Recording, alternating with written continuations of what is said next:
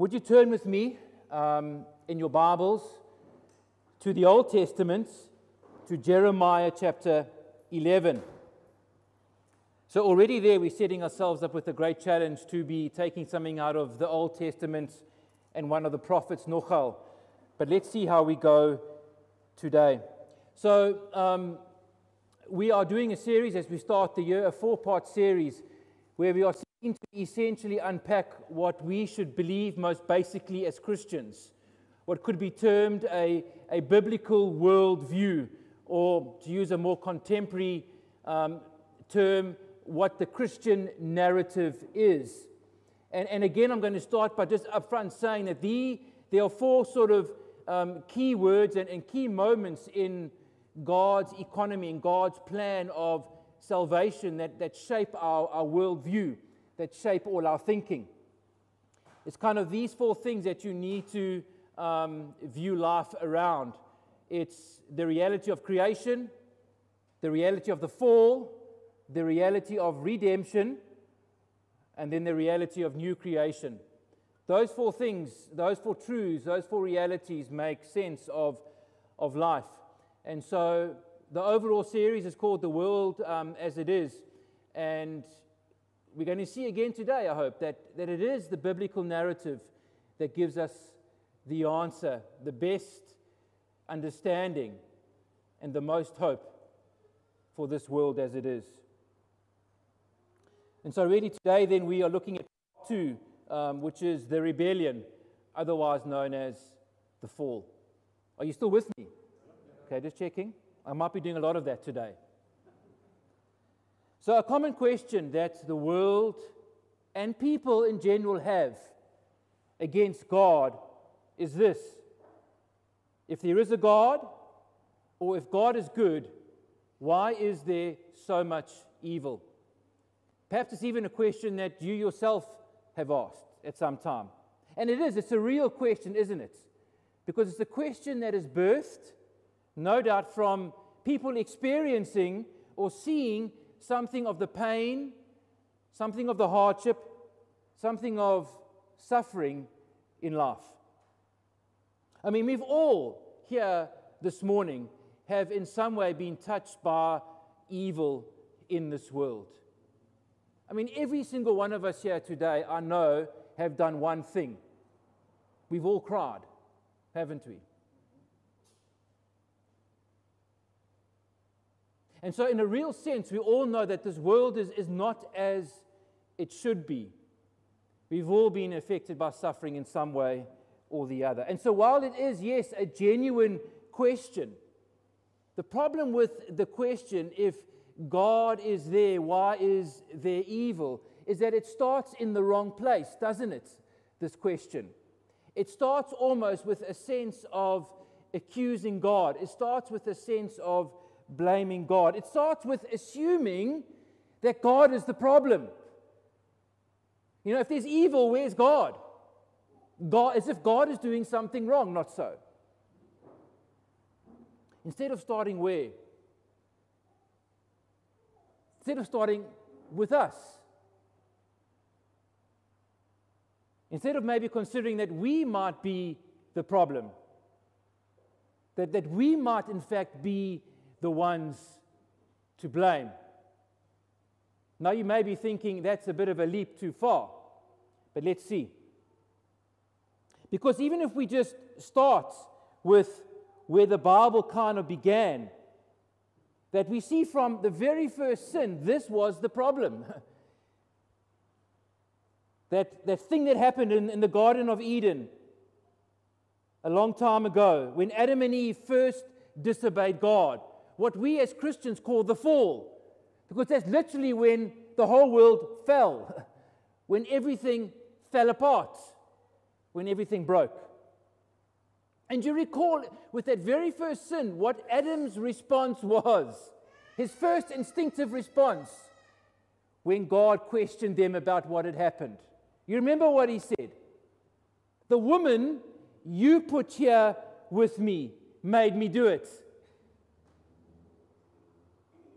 And so, like in one go, he both blames the woman and God. You see that? For what he did. Now, do you see why we ask the question, where is God when there's so much evil? That's our instinct. I mean, have you not found yourself doing that in your own life? In your marriage, or with your kids, or at work with colleagues? You instinctively what? Blame others before you consider, well, maybe I'm the problem. Right or wrong? And so we need to realize that maybe that question is wrong.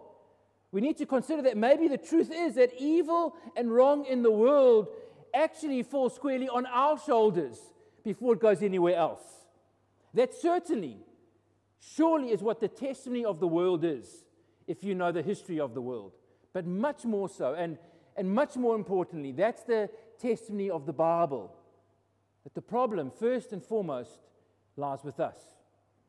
We're going to see that now as we turn and read together Jeremiah chapter 11, verses 1 to 13.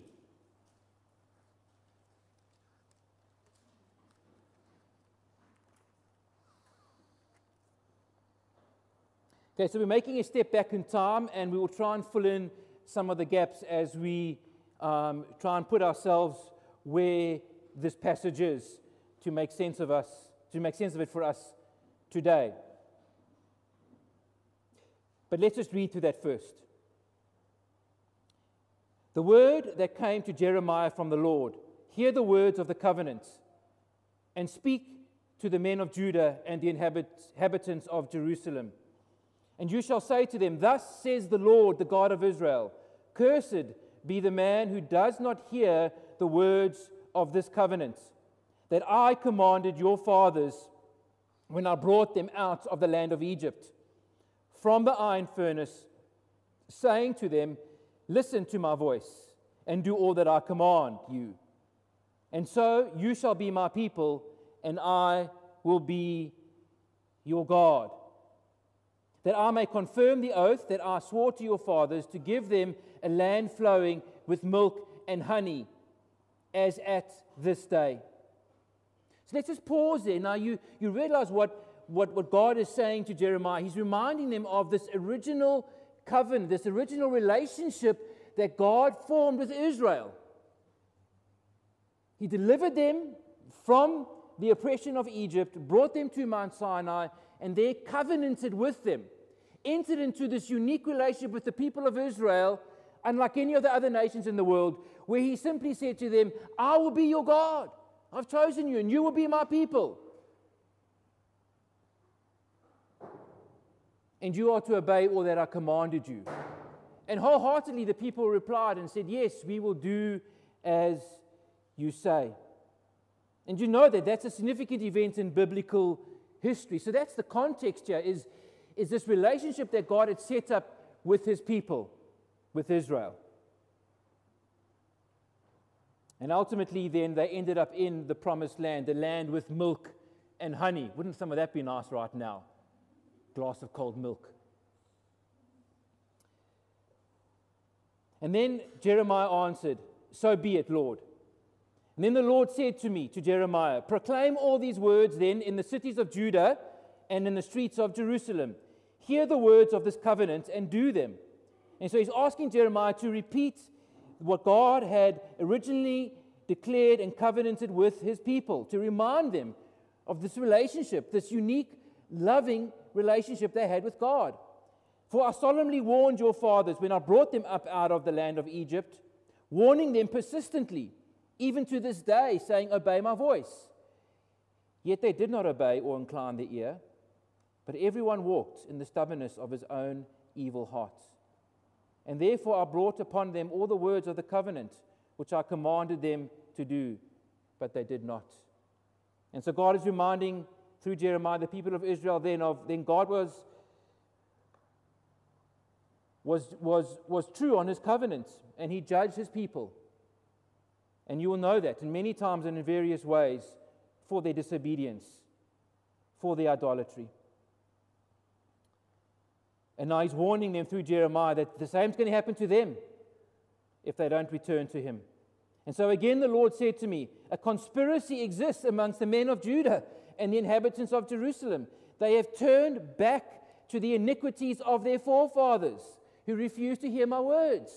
And so you see, it's the same pattern that is going on, what their forefathers do, what the previous generation did, they are now doing. They are following in their same ways of iniquity. Big word for evil, big word for sin. Another word for transgression. Another word for disobedience. They have gone after other gods to serve them. The house of Israel and the house of Judah have broken my covenant that I made with their fathers. Therefore, thus says the Lord, behold, I am bringing disaster upon them, that they cannot escape. Though they cry to me, I will not listen to them. Then the cities of Judah and the inhabitants of Jerusalem will go and cry to the gods to whom they make offerings, but they cannot save them in the time of their trouble. For your gods have become as many as your cities, O Judah, and as many as the streets of Jerusalem are the altars you have set up to shame, altars to make offerings to Baal. I mean, it's a horrendous summary, this passage, of the history of Israel and the story of God's people with Him and their relationship. It just is a summary of what has been for the previous couple of centuries in the life of God's people, is this pattern of disobedience, this pattern of turning away. The very first generation that received this covenant, that were there at Mount Sinai, disobeyed. They disobeyed immediately by making a golden calf. They disobeyed again by complaining as they started out the trip to the wilderness to get to the promised land. They disobeyed again when God said enter, and they said, no way, they're too big. They entered the promised land. They disobeyed again by not wiping out all the nations. And then the judges came along to help keep things together, and they disobeyed again. And then the kings came along hoping to be the answer, and they disobeyed again. You kind of think, come on, can't you get it right? I mean, God was with you. He had delivered you. Don't you remember the Exodus? I mean, don't you remember the plague? Don't you remember the parting of the Red Sea? Like there were fish swimming next to you there. You could see the yellowtail. You could almost touch it. Don't you remember that? Don't you remember the walls of Jericho, like coming down?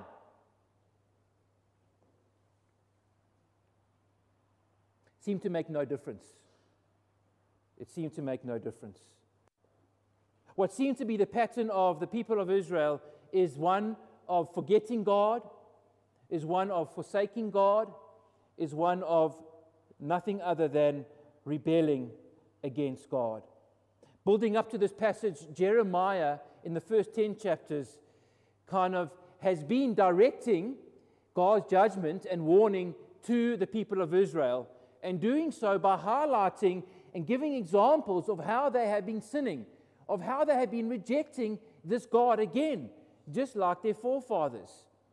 And as we sort of, this is going to take a minute or two to look at some of those other expressions of how God's people then turned from their Maker and their Deliverer and their Creator. So we're going to get a taste of what this reality of sin that not just Israel were guilty of, but what even you and I here today are guilty of. And not just guilty of once or twice, but perhaps we could, if we're honest, say like them, guilty of repeated sin and disobedience. So turn with me, just sticking in Jeremiah, to Jeremiah chapter 1.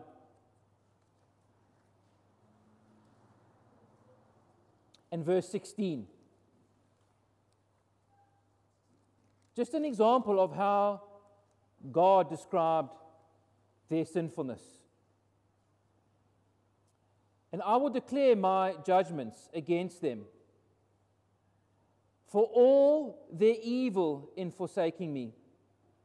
They have made offerings to other gods and worshipped the works of their own hands. So right there he describes how their evil is not isolated, but it is pervasive. It's all their evil. How it has amounted to forsaking God. What does it mean to forsake? It means to turn your back on and walk the other way. That's what it is. That's what sin is. It's turning your back on God and walking away from Him. It's not just stealing a cookie out of the cookie jar. And more than that, as part of that, it led to them making other gods and worshipping the works of their own hands. I mean, that is how foolish, that is how sad idolatry is, isn't it?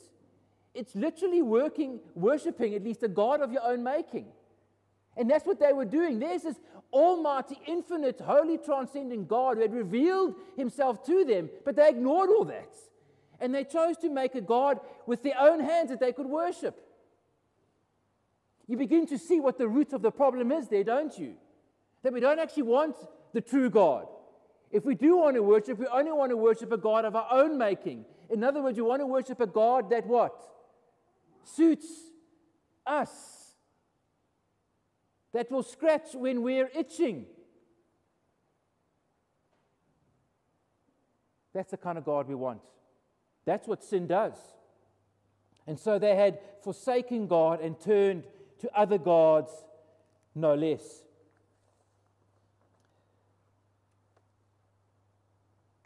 Turn to Jeremiah chapter 2, verse 19. And so your evil will chastise you, and your apostasy will reprove you. They're turning away from God, their rejection of God again. And know and see that it is evil and bitter. He's trying to remind them, your sin is not inconsequential. Your sin is not insignificant. Sin is, yes, it is. It's evil. It's the rejection of all that is good and all that is godly. And know that it is evil and bitter then for you to forsake the Lord your God. The fear of me is not in you, declares the Lord. And so that's their problem ultimately, is that they no longer fear God. They no longer know who God is. They no longer have a respect for God. They no longer have an awe of God. They no longer see God as the one who is the center of their world and as the ruler of their lives. That God is now marginal. God is now on the periphery and they are in the center. That's so true today, isn't it? This reality of the fear of God that is lacking in so many people's lives and even in our lives. Well, how do we know that? How do we know the fear of God is lacking? Well, it's lacking in our attitude and in our reaction, our response to sin, in our lives and in the world. Of how even Christians, so-called, have accepted so much sinfulness in the world. They've put the world's and culture's norms above the Bible and said that's the way we go. No fear of God. In fact, if you move on to chapter 2 and verse 22 and 23,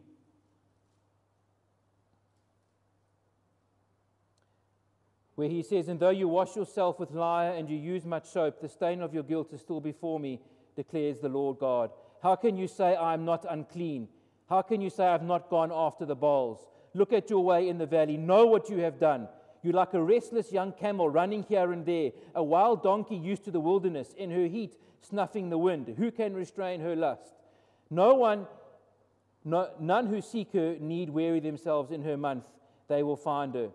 Keep your feet from going unshod and your throat from thirst. But you who said it is hopeless, for I have loved foreigners and have gone, and after them I will go. And so what the Lord is highlighting then is how they are in their own way seeking to, on one hand, wash away their guilt. All the while they are worshipping other gods. And we do the same. We can do outward acts of ritual. We can do certain external things, thinking that would make up for our sin. And all the while we go on sinning.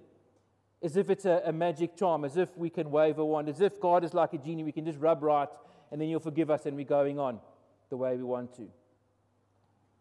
But as God highlights for them, in fact, all it is that in their sin they are lustful. In their sin they're like a wild animal chasing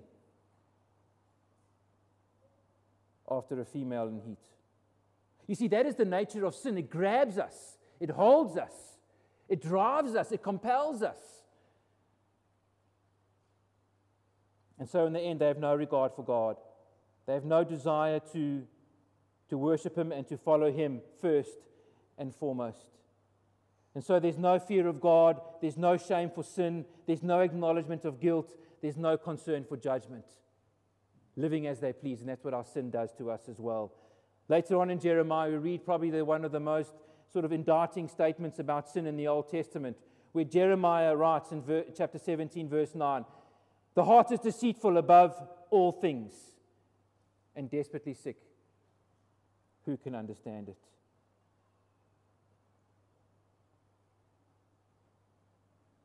Like, what would you do if you were God? How would you deal with such people? I mean, sure, given up on them a long time ago, I think. But yet God doesn't. He continues to show them mercy. Lastly, if you turn to Jeremiah 3, verse 12, where again God is pleading with them to return. "Go and proclaim these words. Return, faithless Israel, declares the Lord. And I will not look on you in anger, for I am merciful, declares the Lord. I will not be angry forever. Only acknowledge your guilt, that you have rebelled against the Lord your God, and scattered your favors among foreigners under every green tree, and that you have not obeyed my voice. Return, O faithless children, declares the Lord. For I am your master, and I will take you, one from a city and two from a family, and I will bring you to Zion." And so God continues still to reach out to them. But yet even His mercy they reject.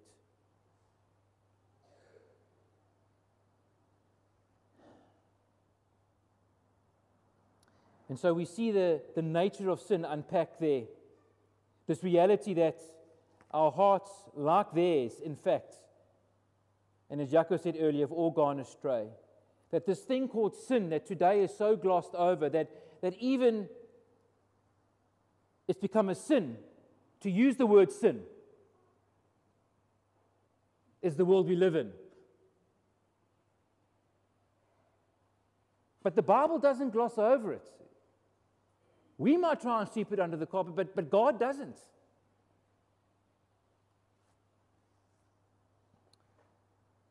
I mean, have we maybe forgotten God at times? Have we maybe taken God for granted at times?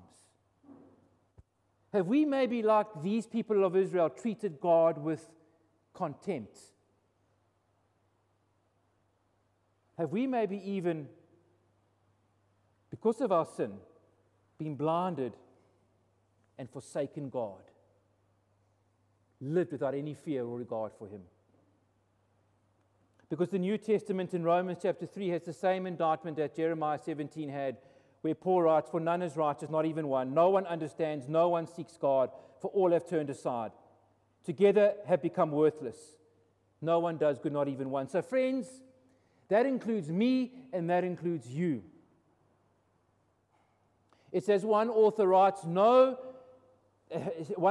"We can no more choose not to be sinners than a fish can choose not to be a swimmer." It's in our nature. Very politically incorrect to say, though. Because we live in a day and age where the concept of guilt is something that is regarded as a psychological disorder that needs to be suppressed or medicated, because it's going to affect your self-esteem. Not realizing that even guilt is a mercy of God, like pain is a mercy of God to protect you from greater harm. More so, we live in a day and age where right and wrong is relative.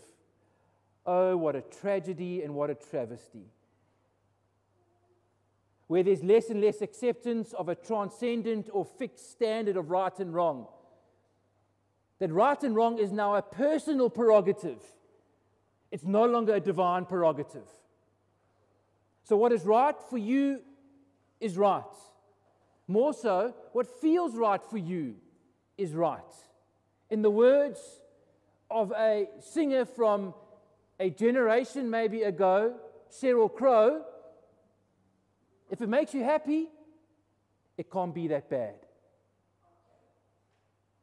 And the world is shouting, Amen to that. Nothing wrong with being happy, but everything wrong with that being the basis for truth. But even worse, all this has led to making even an idol of personal freedom and self-fulfillment and self-expression, to the extent, and I'm using this as an example to highlight how completely unaware and desensitized the world has become to sin, to the extent that the reality or truth, as obvious and basic as gender, is now up for grabs. The fact that God has made us male and female no longer matters. The fact that basic anatomy and physiology makes gender clear is irrelevant. And that should shock us. It should shock us. It should cause us to fall down. That sexual orientation and gender discrimination, or at least gender determination, not discrimination, gender determination is your choice. Sexual orientation and gender determination is your choice. You decide it. And it's not out there, it's right here. To quote an excerpt from an article last year from our own George Herald, where it says, we live in a world that now acknowledges gender diversity. Gender diversity. I thought gender was always binary, male and female. But gender diversity. People need to be supported in being the gender they identify with and feel is their authentic self. It is increasingly accepted by healthcare professionals that gender identity operates on a spectrum rather than being a fixed binary either or state. And so all I'm saying is we've got to realize that the basis, what this gender crisis shows, is how the basis and the source of truth has shifted from divine and transcendent to self and personal, from being objective to being subjective. And it is scary because you ask the question, what's next to be accepted? Incest or pedophilia? Because the question is, well, where do you draw the line then? Or who draws the line?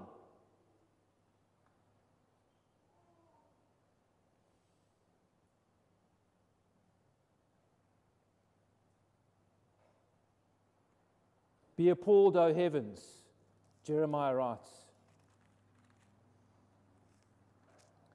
in chapter 2, where he says, be appalled, O heavens, at this, and be shocked and utterly desolate, declares the Lord. For all my people have committed two evils. They have forsaken me, the fountain of living waters, and have hewn out cisterns for themselves, broken cisterns that can hold no water. He's calling all of creation to looking at man, who was the crown of creation, and see what a travesty that we have made of our responsibility, what we have made of God's order and of God's design, that we have even rejected gender and sexual orientation that God has set up. So what does all this mean for us? Well, it means three things as we end this morning, if you are by any chance still with me. And I'm going to end quickly. It's been heavy to talk about sin in this direct way this morning. But that's the thing that we cannot leave out of our understanding of the world. It's the one piece of the puzzle that is essential. The world is wanting to remove it, but you remove it. And then all you do is replace the fountain of living water with empty cisterns. All you do is remove guilt and set yourself up for only more pain and only more failure, not least of all eternal. So what does this all mean for us? Well, first of all, we need to get back to something of a fear of God. As we saw last week, the first piece in this puzzle of the world is that God made it, and He is the creator, and He is the one who reigns, and He is the one who rules. He alone is righteous. And so He sets the standard of right and wrong. This book that we call the Bible, Genesis to Revelation, is the self-revelation of the only true God, in which we read about the ultimate revelation of Jesus Christ, the Son of God who became flesh. But that's the standard. That's the good news.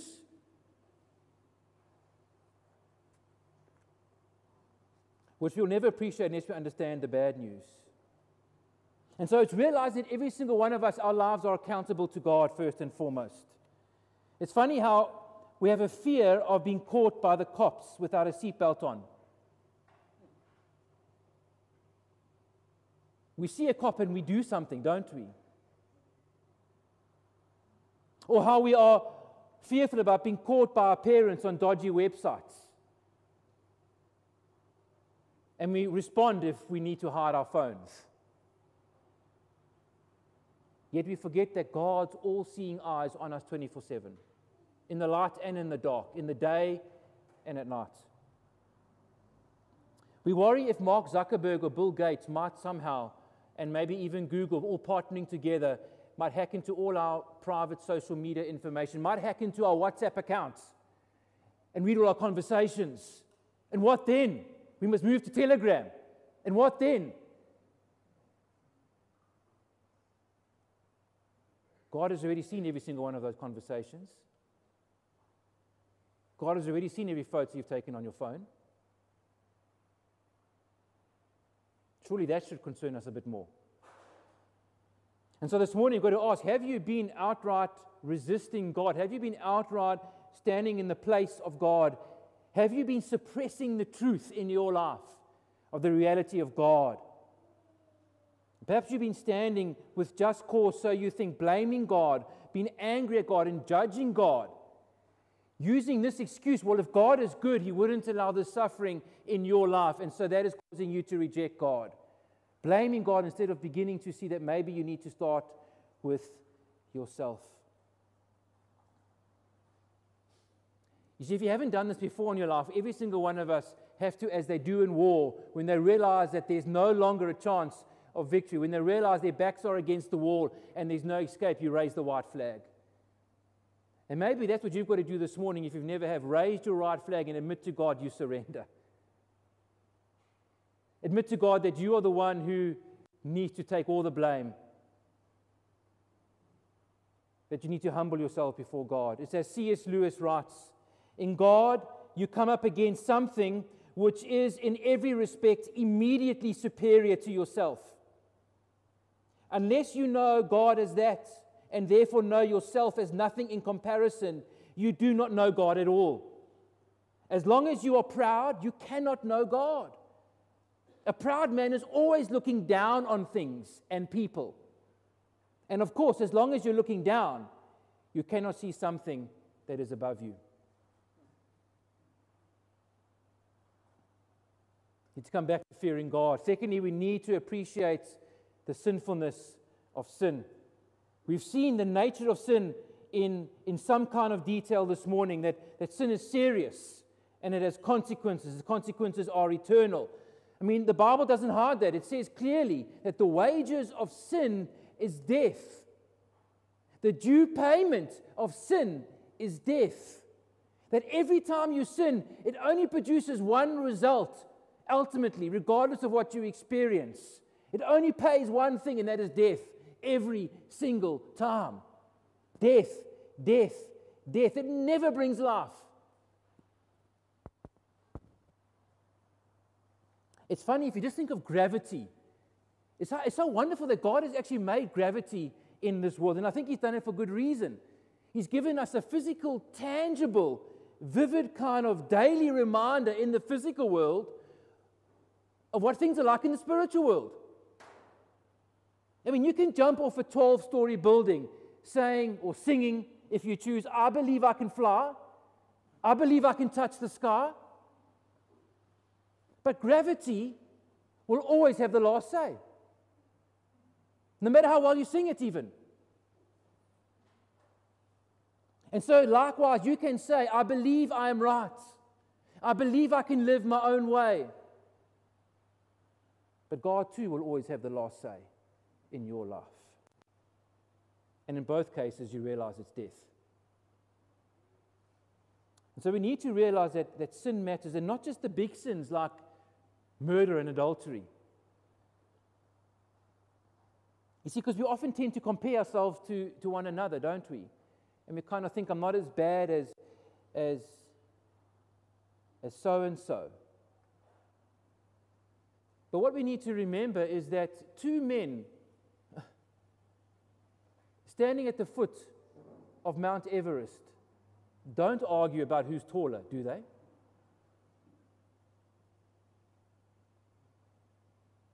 And so in the same way, we're not here to live our lives comparing ourselves to one another. We compare ourselves to God alone. And before Him, we all stand and we all fall. And so before Him, every lie, every lustful thought, every harsh word, as we sang earlier, every angry action, it all betrays His holiness and condemns us. It all falls short of His glory. Shout out to Romans 3:23, for there is no distinction, for all have sinned and fallen short of the glory of God. It's not about falling short of your potential. It's not about falling short of other people's expectations. It's not about falling short of society's norms.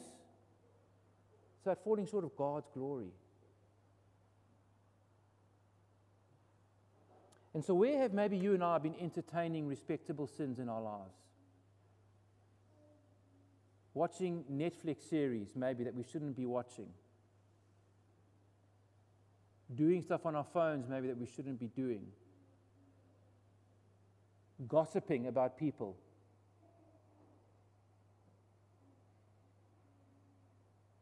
Having an attitude of rebellion towards authority.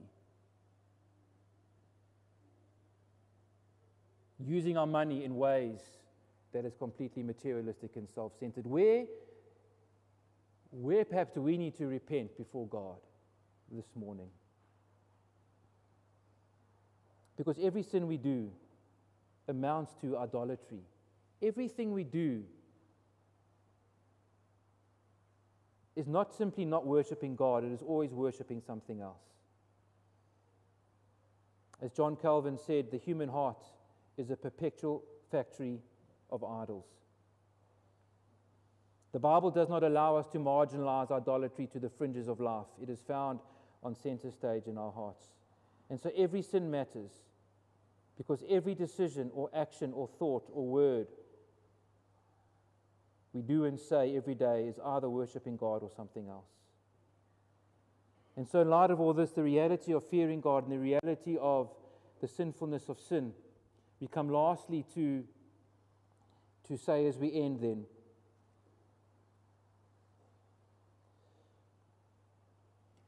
in light of all of that, to realize our great need of God's mercy. That God has been so patient with all of us today. Every single one of us, He has been so patient. It's amazing. I mean, if there's a car driving in front of me that is going just 5 kilometers slower than what I am, I get impatient. And that's only after even 5 seconds of driving behind them. Maybe some of you, I hope, can relate. And yet God, in His infinite holiness and our utter sinfulness, has been patient with us, not just for days, not just for weeks, not just for months, but for years and years.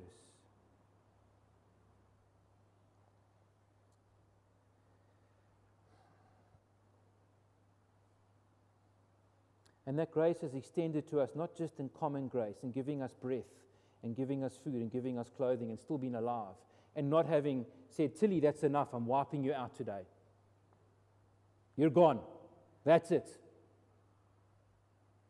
No. We've all benefited from common grace in spite of our wanton sinfulness, but ultimately, God has extended His grace to us in Jesus.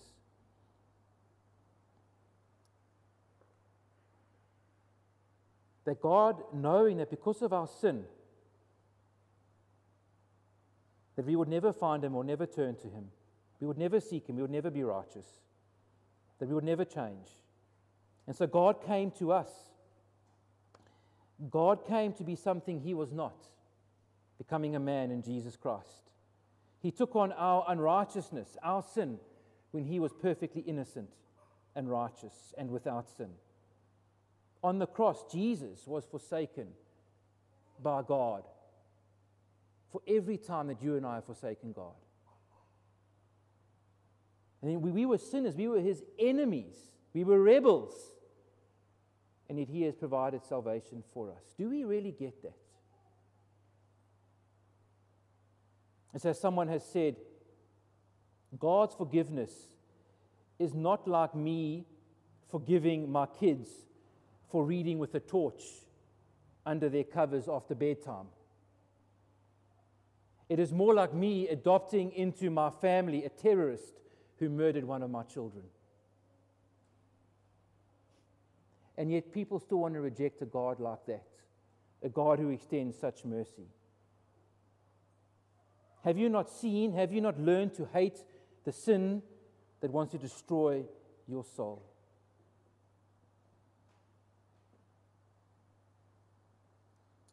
Pastor author J.D. Greer writes, if we cover our sin, God will expose it in judgment. If we rely on our strength, God will abandon us to weakness. If we boast in our wisdom, God will leave us in darkness. But if we expose our sin to Jesus in all its inglorious ugliness, He will cover it with His extravagant grace. If we confess our weakness, He will fill us with His strength. If we admit our foolishness, He will bestow His wisdom upon us. If we allow ourselves to be undone in His presence, He will piece us back together in His love.